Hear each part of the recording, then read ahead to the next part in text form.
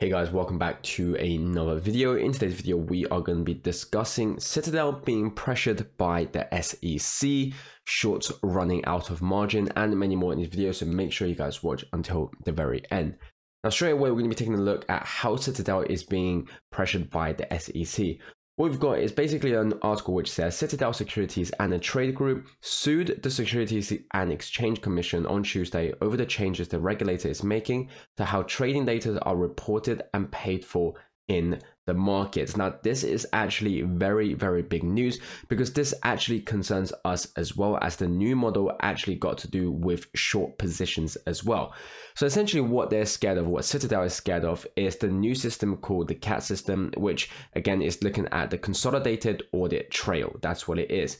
And what it is we have covered this in the past before, but what it is essentially all the positions and the short positions will be reported, as previously they won't be reported, but now it's actually out in the open.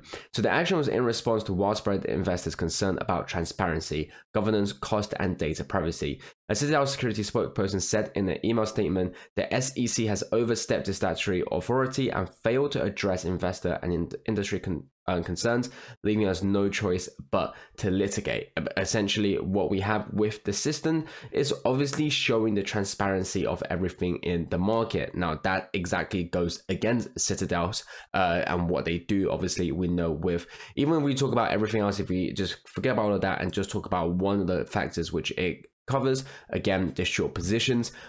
Even if we look at that, we know that Citadel is not happy with that. And just like we can see about how saying leaving us no choice but to litigate. So now we know that they are extremely scared of what is happening. You know, we've got Bigham saying they are scared of the CAT system. The fact it tracks the life cycle of a trade, has customer ID, broker ID, and venue IDs attached to the trade along the date and timestamps scares the shit out of them. Along with the new auction system, Gary wants it placed, Kenny is scared.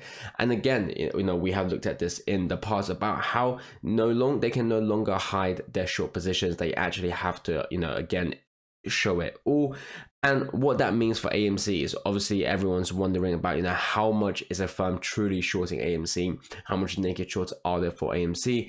What we will have with this new system in place is obviously all of that exposed, and they are extremely scared of what's to come. And that's why they're taking action against this. Now, what we have to understand is obviously if we are able to fully get this in, if there is no stopping the system, it's very likely to be getting more transparency in the market.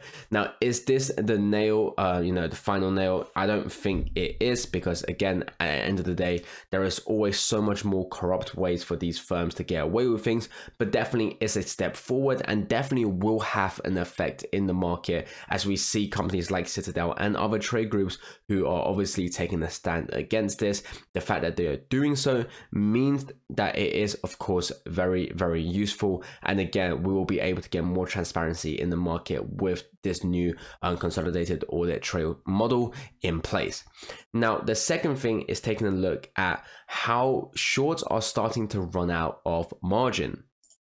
Now, in our last few videos, especially the two previously, again, guys, go check out if you haven't already, we talked about the reverse repo. We talked about in one video how the moment reverse repo runs out, we'll be seeing the MOAS, and how the reverse repo is obviously, you know, stopping the MOAS, how the reverse repo is allowing these short firms to be continuously still in the AMC shorts and again, double down and create and finance more shorts. Essentially, if you guys want a more detailed explanation, obviously go check out the previous videos, but a quick explanation is what we have to understand is reverse repo is basically an easier way for these firms, for these shorts, to get money to finance their large shorts. But as we see the reverse, so that's how they are obviously able to finance the shorts. Now, as we see the reverse repo going down, as they see that if they run out of reverse repo, obviously what it means is that they have less ways of getting collaterals, they have less ways of getting loans, and they will have to use other means of assets to be used as collaterals to then finance their large shorts. And again, that is not going to be as good as reverse repo. So now understanding that, we then can understand why it is that shorts are running out of margin. So what we can be seeing is that reverse repo about to fall under $1 trillion for the first time since 2021. Now bear in mind that the reverse repo really begun when the whole situation happened with the buy button being removed, with AMC jumping all the way to $72.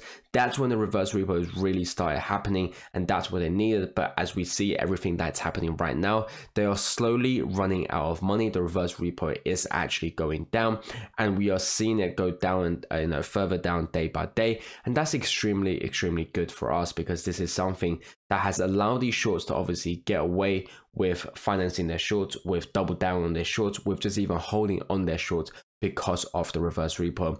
But now, as we see the money going down, as we see the reverse repo going down, what it means for us is that they are starting to run out of margin. It's going to become to a point where they will have to liquidate their positions or find other collaterals, meaning that they'll have to liquidate other positions as well, which again all leads to the end goal of the MOAS happening for AMC.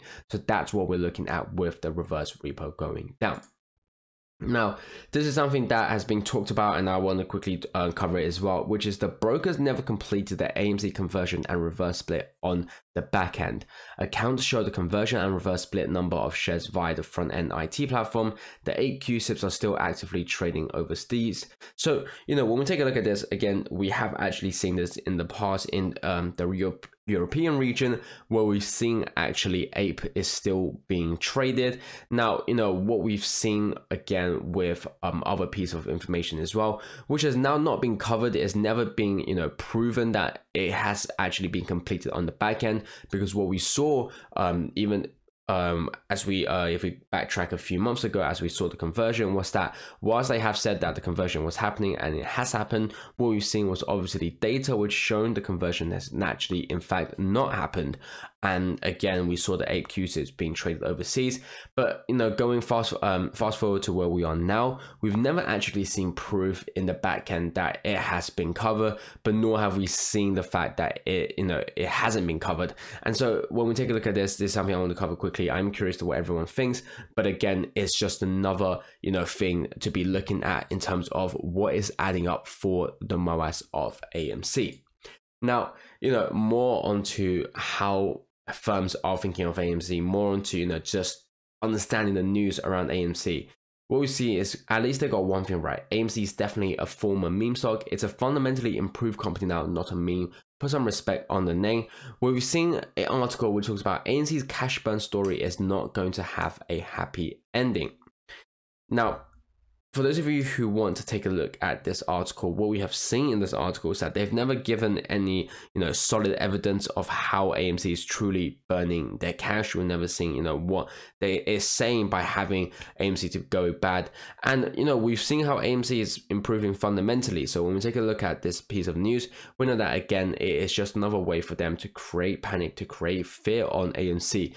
What we can see from AMC right now is, despite everything that is happening, despite all the good news, you're continuously seeing bad news on AMC. You're continuously, and again, very, very important to note, you're seeing news that is incentivizing you to sell AMC.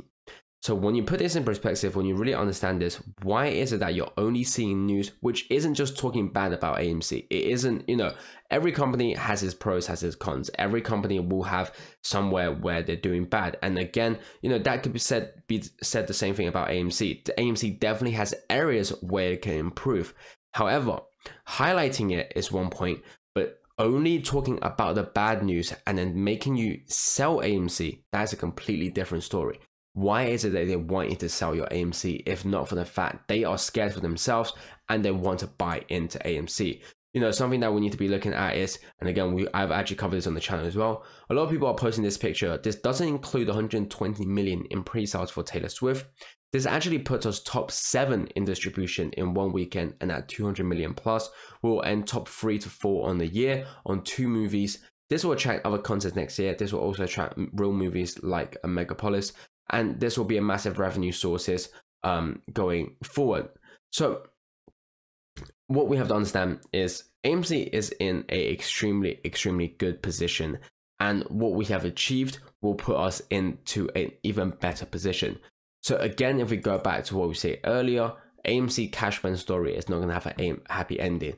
AMC is not going to have good fundamental, etc, etc. All of these things will be proven false when we see AMC obviously improve, as we see them, get everything in place, get everything together, and continuously to have more revenue sources.